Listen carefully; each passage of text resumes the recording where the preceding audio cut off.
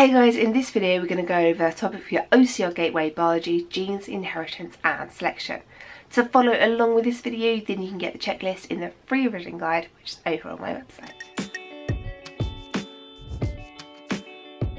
Gene is a stretch of DNA that codes for a characteristic.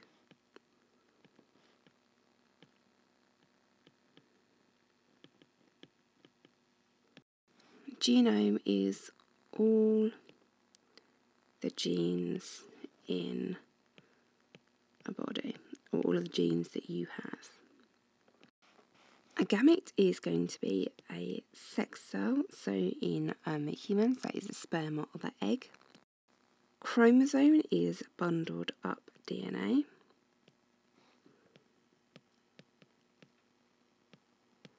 Alleles are different versions of genes.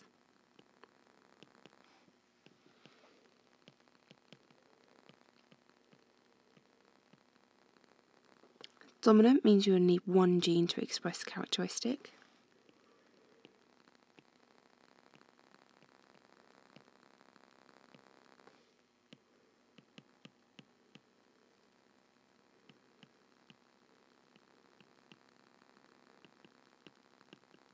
Recessive means you need two identical recessive genes to express a characteristic.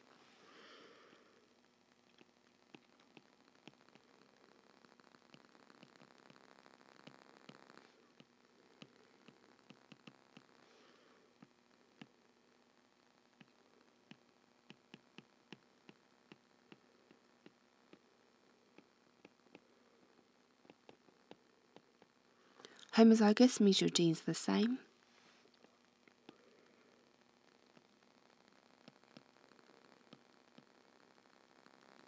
Heterozygous means your genes are different.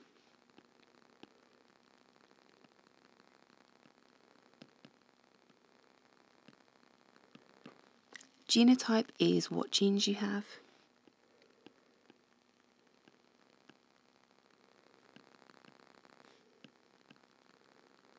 And phenotype is a collection of characteristics that you have.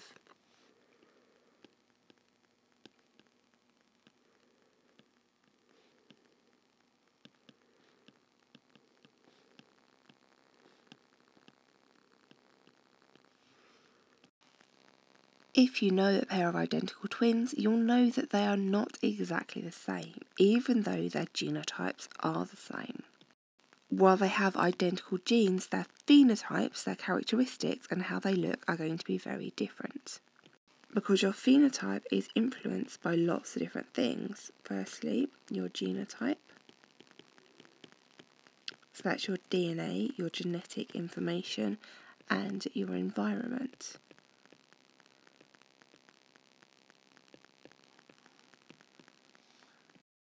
This is going to lead to natural variation in a population. Things that are going to lead to variation in a population are going to be influences like diet, exercise, and personal choice. Asexual reproduction is very common in the plant world, strawberry plants, spider plants, and in bacteria and fungi. You are going to get a genetically identical population.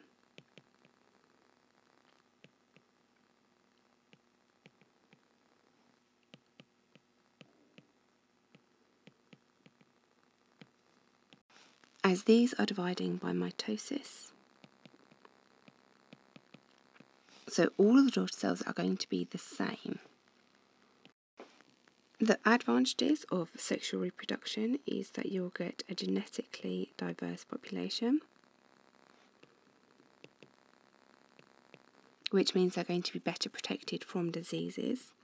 The counter to that is that a disadvantage of asexual reproduction is that you're going to get a genetically identical population. So that if a disease comes along and one plant is susceptible, chances are all plants, the whole population, or animals are going to be susceptible and they're all going to be wiped out at once.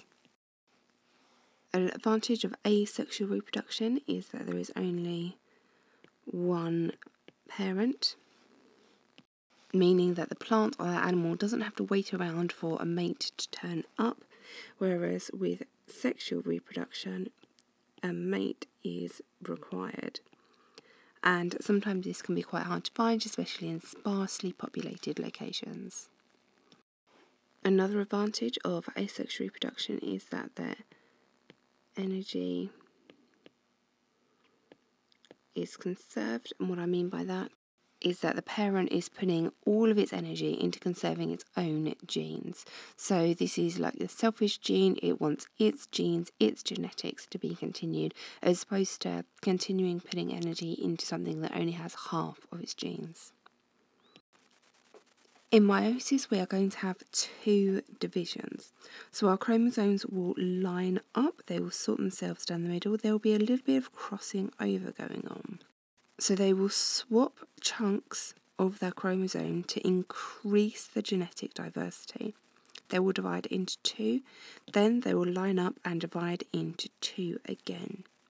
And you'll notice that each of the cells have half the number of DNA as the parent cell. Mitosis will lead to two identical daughter cells, whereas meiosis will lead to four different daughter cells. You can remember mitosis goes to 2 because it has a T in it. Mitosis is used for things like growth or repair, whereas meiosis is used for sexual reproduction. So these are going to be gametes.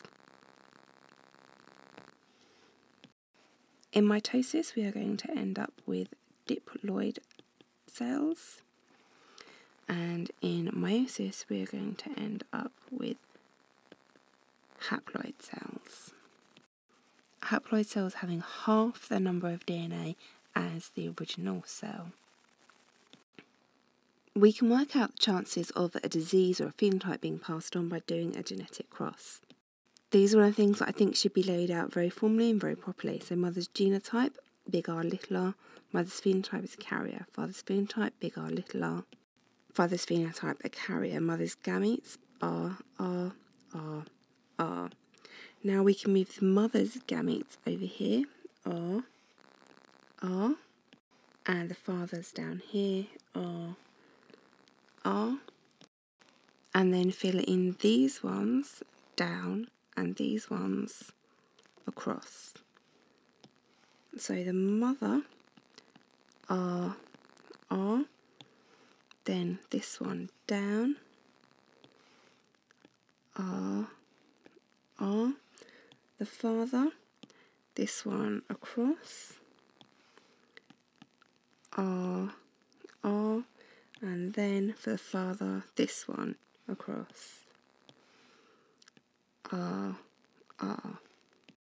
Then the offspring are going to have dominant, dominant, so they're going to be homozygous and a non-sufferer. 2 of the potential offspring, or half the potential offspring, are going to be heterozygous and a carrier. And then out of the offspring, 1 in 4 of them has a chance of being double homozygous recessive and being a sufferer. Polydactyly is a condition where the people get 1, 2, 3, 4, 5, 6 little adorable baby fingers.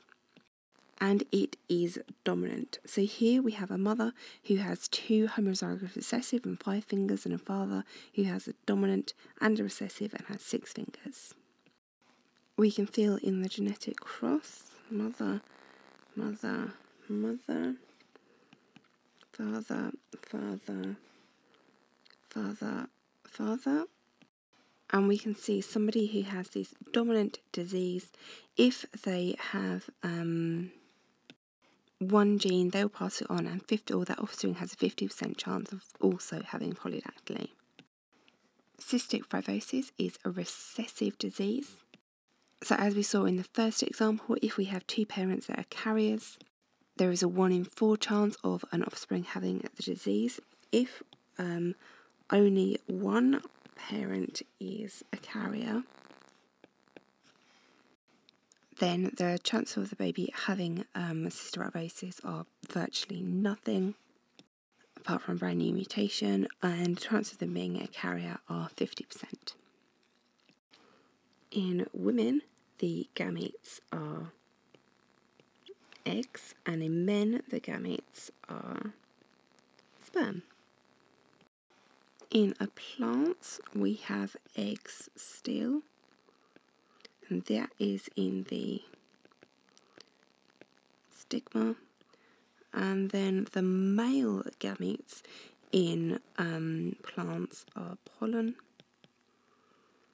and that is on the stamen. Your chromosomes are in the nucleus, and you have 23 pairs.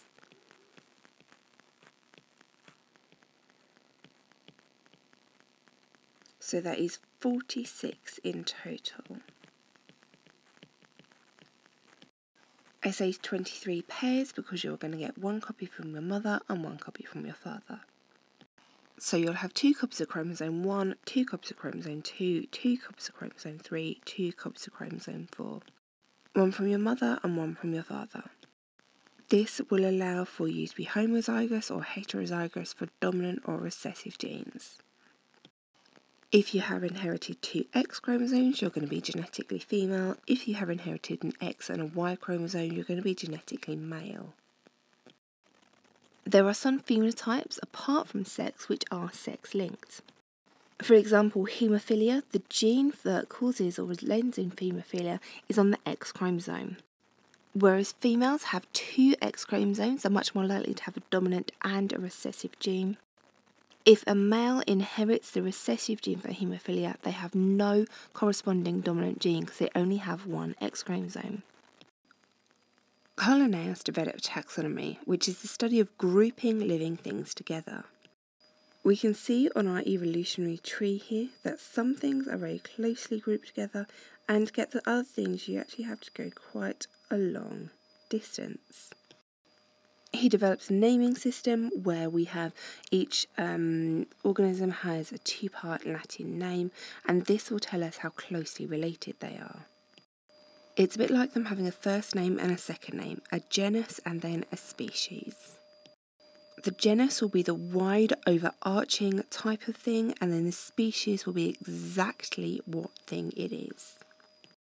With each new development in biology, with each new development in genetics, we understand more and more about classifications, so our taxonomy and our evolutionary tree is evolving all the time.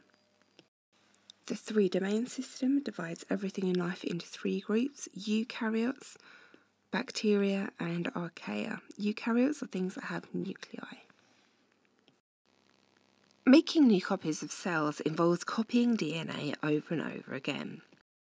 And if you try copying something down thousands, millions of times, eventually they'll become a mistake. And this mistake might just happen once and then get forgotten, or this mistake might be copied over and over and over again. And if it gets copied over and over again, we've got a mutation and we've got natural selection. All of these changes added together, these small changes, these big changes, this is our theory of natural selection, of evolution. Of gradual change happening over time, this theory thought up by Charles Darwin, that means we are more suited to our environment. Darwin's theory is that all life that we know these days has evolved over the past 3 billion years from the first life, the very, very simple unicellular organisms that were in that slushy puddle. And the way this evolution happens is via natural selection. So that random mutations in genes lead to natural variation in a population. So that can be small things like different hair colour, different eye colour, or big things like how tall people are. So for giraffes, being tall is quite an important thing because it means they have access to a larger range of food sources. And individuals with characteristics which make them better suited to the environment are more likely to survive and reproduce. Whether this is tall giraffes or finches with different shaped beaks or moths that have gone black or have gone white. And the genes for these desirable characteristics will be passed on to the next generation. Evidence for evolution comes from fossils. Not everything leaves fossils because fossils come from the hard parts, the bones, the soft bits are just going to decay away, so won't leave fossils. And we can see evolution happening with bacteria because they multiply very quickly, 20 minutes in some circumstances. So we can see changes, adaptations for natural selection being passed on and happening very, very quickly. Fossils can show us changes that have happened.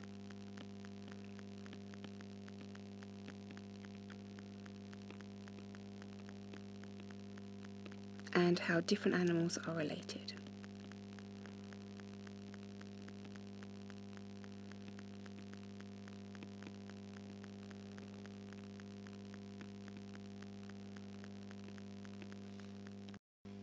From these, we can use or draw an evolutionary tree, showing us how closely things are related. So things on one branch are going to be very closely related, and the point where they branch off, that's where they became genetically distinct. When Darwin proposed his theory of evolution, it was very controversial. There were lots of religious objections. This is because he was saying that the earth was billions of years old, whereas that's not what it says in the Bible. And he was saying that we've evolved from monkeys, that we've evolved from primordial soup, and that's not what it says in the Bible. An alternative theory at the time is that acquired characteristics.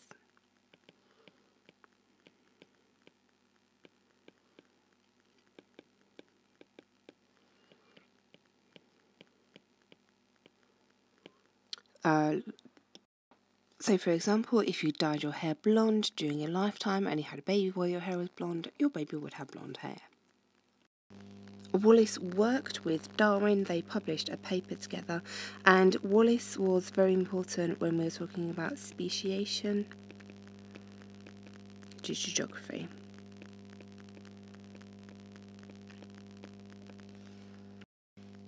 Mendel worked with sweet peas, and he discovered, or was the precursor to discovering genes, or units of information that inherited units of information.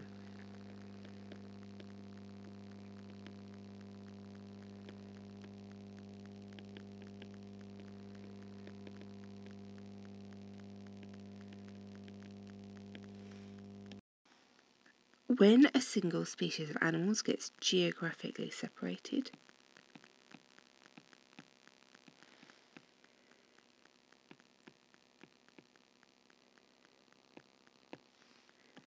and this could be because they were on different islands, or there could be a mountain range that pops up in between them, then we can now end up with a situation where we have speciation, where one species leads to various different species. And this is called speciation. Darwin saw this when he was over in the Galapagos Islands. That finches, small little birds, all started off as one population, one species. But as they separated out onto the islands, as they got separated from each other, they became quite different. The main difference was in the shape and length of their beaks, as they became more adapted to the food sources on those different islands. So whether they had to dig down deep to get the food, or whether the food was on leaves, whether the food was hard to reach, whether the food was easy to reach. Bacteria divide very, very rapidly. Bacteria that is happy, has lots of food, has lots of space and nutrients, is going to divide roughly every 20 minutes. This allows a single mutation to spread through the population really quickly. This is going to allow antibiotic resistance to really easily develop and spread due to random mutations, but if those random mutations mean that the bacteria don't get killed by antibiotics, they're going to be selected for by natural selection. And bacteria easily pass from person to person, or from animal to person, or from animal to animal, which means antibiotic-resistant bacteria is going to spread really easily. Penicillin has saved many millions of lives, probably yours at some point, definitely mine. Because before penicillin, before the widespread use of antibiotics, people died of very, very common things. Going into hospital to have a simple operation most of the time was lethal before the widespread use of antibiotics. The smallest infection could kill you. MRSA is a bacteria that is resistant to most antibiotics. Now this happens on your skin, it's there on your skin all the time. If you go into hospital to have an operation, you'll get swabbed for it to find out if you have it. But if you do have it and then you get an infection with it, there are very few antibiotics they can use to treat it. The development of new antibiotics is very slow. Partly because we've looked for a lot of these in a lot of places, and partly because developing new drugs is very, very expensive. So companies are going to spend their time, spend their effort and their resources looking at drugs that are going to make them lots of money. Drugs that people have to take every day for heart disease or diabetes. Antibiotics you take once for maybe 7 days and then you don't need them again. So they don't necessarily make pharmaceutical companies a lot of money, but they will cost a lot of money to develop. Because bacteria divide so quickly, in good conditions they can divide once every 20 minutes, they are going to be very, very susceptible to mutations in their DNA. Completely random changes, which means completely randomly one tiny bacteria could develop a resistance to an antibiotic. And it only needs one bacteria out of a large collection to become resistant to the antibiotic for it to become a problem. Here we can see an antibiotic sensitivity test. These are the discs with antibiotics on it, and you can see the bacteria has grown all the way up to these discs, but not all the way up to this disc here. So the role of antibiotics is to kill bacteria. Because the bacteria divide so quickly, mutations can quickly develop. If to the course of any antibiotics, any non-resistant bacteria will be killed off, and any resistant bacteria will survive and grow. This is natural selection in action, and soon only resistant bacteria will be left. This is a problem because we are running out of antibiotics to treat common complications with. For example, tonsillitis is easily treated these days. Small infections are easily treated these days, whereas previously they might have been lethal. We use antibiotics far too much. They are given to animals daily, habitually in their feed, and this is driving the natural selection, driving the bacteria to mutate. Ouch!